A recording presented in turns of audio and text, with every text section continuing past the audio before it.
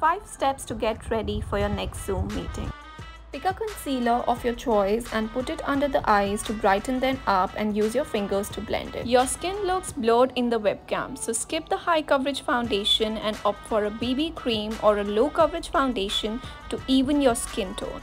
Add some blush on your cheeks to make you look more alive on video calls.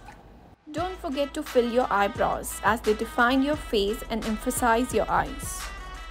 Skip the highlighter and instead use a pressed powder to get rid of all the shine on the face. A bright lip makes your face pop on the screen and makes you seem more awake and vibrant. So go on, put that bright lipstick on your lips. If you're just feeling lazy, just add a tinted gloss or a lip balm. Don't end the look without doing the mascara and you're ready. My boss babe, stay beautiful.